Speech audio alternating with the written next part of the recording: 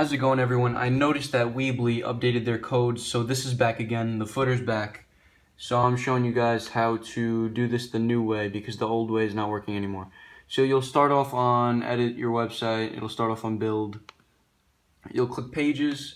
You'll have to do this on every page. You'll click your first page, go to advanced, go to footer code, and you're going to copy this right here. I'm going to have it in the description. You're going to copy that. Paste it right here where it says footer code. Go back, and you're going to do this for every page, but I'm only going to do it for one for now. So when I go back to the website, you got to hit refresh, and it's gone. So it's gone there, but it's not going to be gone for the next one, so you do have to do it on every page. And that's pretty much it. Just do that for every single page, and all of those will be gone. I'm also going to have another video up showing you guys how to get rid of .weebly.com.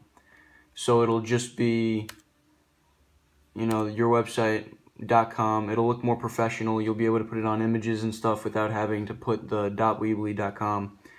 And you can do that for free without paying for the membership with Weebly. And I'll also have another video up. Just go on my channel. I'll also have the links in the description as well, where you can make your website desktop view on smartphones, because for some reason they don't really allow it, so you kind of have to glitch the system. So it'll be desktop view. I don't know which way I had it, sorry. It'll be desktop view on your phone.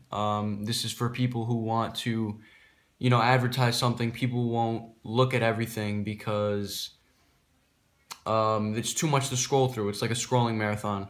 So you can look at that and look at the other video.